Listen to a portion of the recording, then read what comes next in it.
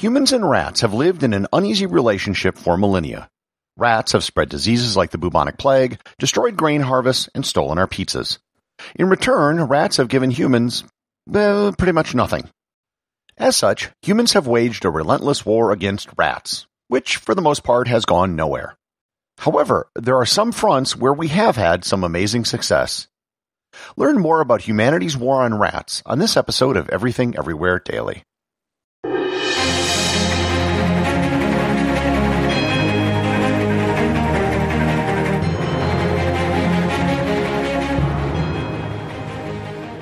This episode is sponsored by Skillshare. It's the new year, and that means New Year's resolutions.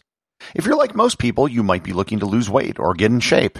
Skillshare has tons of videos to help you improve yourself without leaving your home.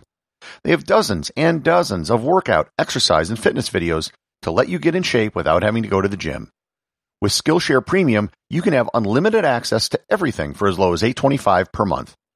Go to everything-everywhere.com/Skillshare to get a free 2-week trial of Skillshare Premium membership. The history of rats and humans goes back to the beginning of agriculture. The rats, which most humans are familiar with, are the black rat, or the ship rat, which came from India, and the brown rat, or the Norwegian rat, which oddly enough didn't come from Norway, but somewhere else in continental Europe. Prior to the rise of agriculture, there was nothing special about the rat-human relationship. Rats were like other rodents that lived in the wild. They were opportunistic eaters and were preyed on by larger carnivorous mammals and birds. With the rise of agriculture, rats found a brand new, almost unlimited food source: grain. Humans produced tons of grain, and all the rats had to do was hang around humans and they could get almost unlimited food. Rats are omnivorous, which means they can eat almost anything. Grain, fruit, meat, insects, and other rats are all on the menu. Almost immediately, this caused problems for humans. Many early farmers had their entire crops wiped out due to infestations of rats. It's widely believed that the rats' attraction to human settlements was one of the major reasons for the domestication of cats. As rats came for our food, the cats came for the rats. But that's a topic for another episode. Even today, an estimated 1% of all cereal crops in the world are destroyed by rats, and as much as 5% in some developing countries. Rats were widely thought to be the transmission mechanism for the bubonic plague, which was behind the Black Death and the plague of Justinian, and you can see my previous episode about that. As humans spread across the globe, rats came with them every step of the way. This was also true when humans started to go on long ocean voyages. Rats would board the ship where they would survive by eating food stores, and then would leave the ship once it arrived in a new port. And this gets to the subject of this episode. Ships spread rats all over the world. In the old world, rats were annoying and were pests, but they didn't overload the ecosystem. However, many of the islands that the rats wound up on had no defenses against them. They were nesting areas for numerous seabirds and had no natural predators. Because these islands were isolated and didn't have any natural predators, birds would set their nests right on the ground and in large numbers. These birds, and more importantly the bird eggs, were easy prey for rats.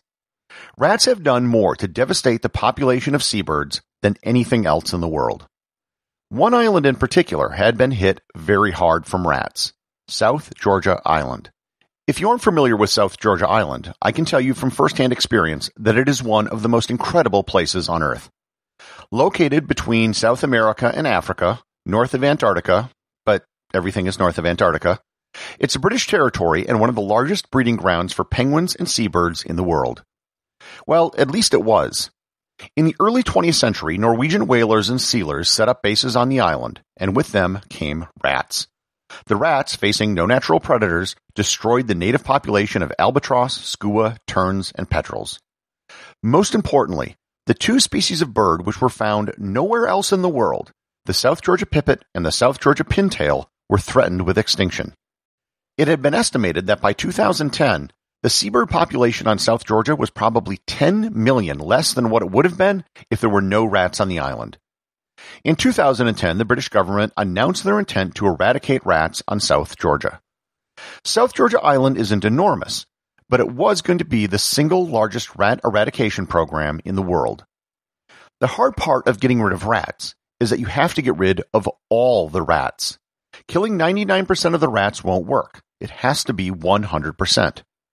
Rats reproduce rapidly, really rapidly.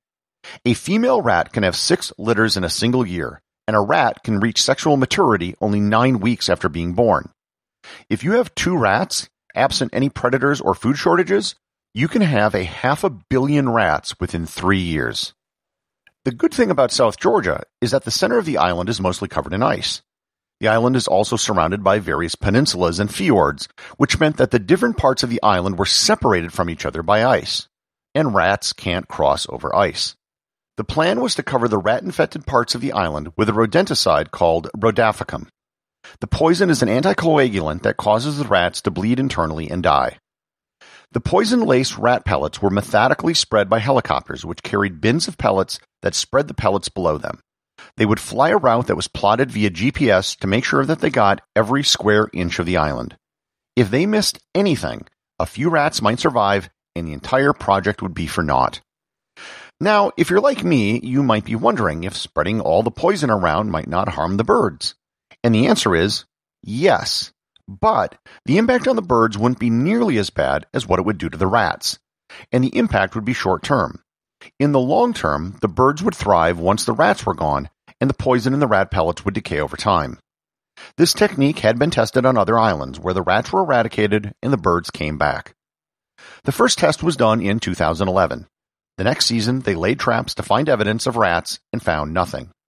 Phase 2 commenced in 2013 and Phase 3 in 2015. In total, more than 300 tons of rat poison were spread over the island. You just can't declare victory when it comes to rats. They set traps and brought in rat-sniffing dogs to the island in 2016 and 2017 to check to see if any rats had returned. In 2018, the South Georgia Heritage Trust announced that South Georgia Island was rat-free.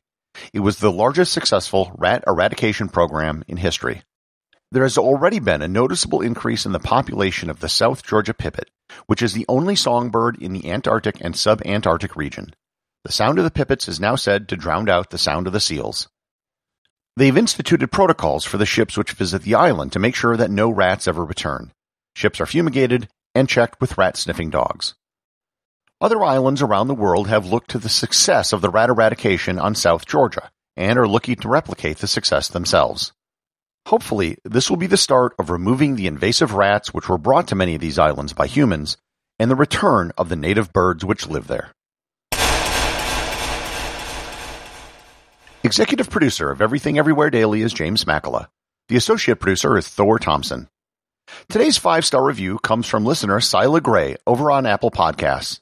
They write, "Fascinating facts about little-known but fascinating things.